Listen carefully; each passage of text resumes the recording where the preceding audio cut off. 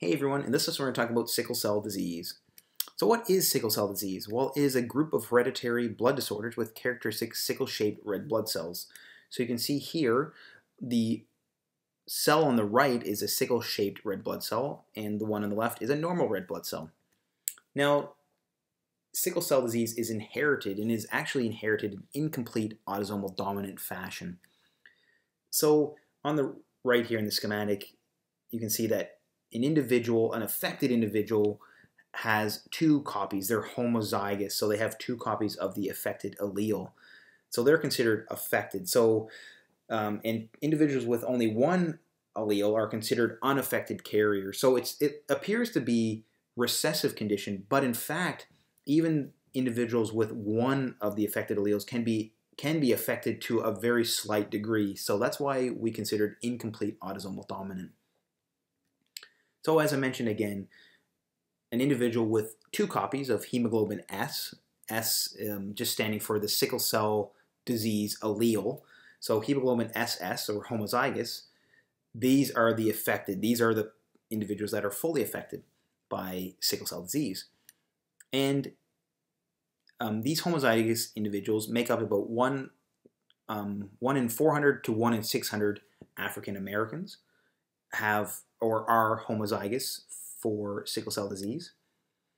And the other portion of individuals, the individuals with only one affected allele, are considered heterozygous, and they are considered to have sickle trait. So again, they're very slightly affected, but not as much to the degree as someone that has homozygous hemoglobin SS. And individuals with the sickle trait or heterozygous individuals, about 7 to 8% of African Americans have sickle trait.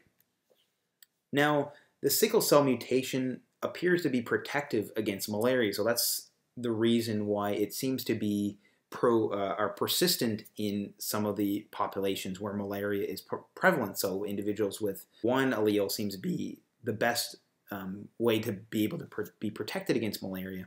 So what is some of the pathophysiology of sickle cell disease? Well, it all has to do with the hemoglobin beta globin chain. So the beta globin chain of hemoglobin is affected. And this beta globin chain is encoded on chromosome 11. And in sickle cell disease, it's actually all due to an amino acid substitution at position 6 on the beta globin chain. And all it is a substitution from glutamic acid to valine. So there is only a single point mutation changing glutamic acid to valine at position 6 on the beta globin chain, and this is what causes the deformed red blood cell shape. The problems in sickle cell disease are all just due to a single point mutation. And what happens is when this beta globin chain is mutated, we consider it hemoglobin S, and deoxygenated hemoglobin S is less soluble than deoxygenated hemoglobin A, the normal hemoglobin. So that means that whenever hemoglobin is deoxygenated for some reason, it can lead to increased polymerization. So that means that hemoglobin S can start to aggregate and accumulate together. It leads to RBC sickling. So deoxygenated hemoglobin S can lead to RBC sickling. And the RBC sickling occurs during conditions of stress. And when red blood cells do undergo sickling, they can lead to hemolysis, and they can lead to occlusion of the vasculature in these individuals. And you can think about it, if the red blood cells are traveling through different vasculature, like capillaries, for instance, if the cells are misshapen, in particular in a sickle shell shape, they may get clogged and they may get stuck in certain areas in the vasculature. This is what leads to a lot of this occlusion and a lot of symptoms related to sickle cell disease. And this is something we call microvascular trapping. And all of this leads to hemophagocytosis. So a lot of times we'll get white blood cells coming in, and they will be essentially cleaning up a lot of these red blood cells, a lot of these sickled red blood cells. And this leads to a dramatically reduced lifespan of sickled red blood cells. And in fact, it's about 17 days. So on average, a normal red blood cell lives for about 120 days, but a sickled red blood cell can live from anywhere from 10 to 20 days, usually about 17 days. So again, it's because these red blood cells become sickled, they get clogged in certain areas, especially in microvascular areas. This can lead to an inflammatory reaction. White blood cells can come in and start to phagocytize these red blood cells, and that's why you see a dramatically reduced lifespan of sickled red blood cells. So what are some of the signs and symptoms of sickle cell disease? Well, some of the acute complications of sickle cell disease are that individuals with sickle cell disease are at an increased risk of infections. Furthermore, because of the sickling of red blood cells, these patients can experience severe anemia. And again, it's because of the sickling of the red blood cells. And again, sickling of the red blood cells occurs during conditions of stress. So what are some of those conditions of stress? Well, they can include fever, they can include infection, they can include dehydration, hypoxia, and acidosis. So anything that leads to a deoxygenation or further deoxygenation of hemoglobin S can lead to sickling of the red blood cells, which can lead to complications. So again, these individuals are at an increased risk of infections, and in fact, infections can lead to sickling. So it's a vicious cycle of sickling and symptoms of the red blood cell sickling. When the red blood cells do undergo a sickling, they can lead to vaso-occlusion, and a lot of symptoms of sickle cell disease are due to vaso-occlusion. Some of them include acute vaso-occlusive pain. So when a lot of these sickled red blood cells get essentially trapped or occluded within the vasculature, it can cause pain. It can lead to stroke in some patients. There can be acute chest syndrome. There can be renal infarction, myocardial infarction, priapism, and venous thromboembolism. So anything that can lead to clogging up of vasculature can lead to formation of thrombi. Emboli can lead to infarction, so essentially cutting off the blood supply to certain areas like the kidneys and the heart. Can all be due to red blood cells being sickled and essentially clogging up those arteries or clogging up those vascular areas. So what are some of the chronic complications of sickle cell disease? Well, essentially the biggest complication is chronic compensated hemolytic anemia.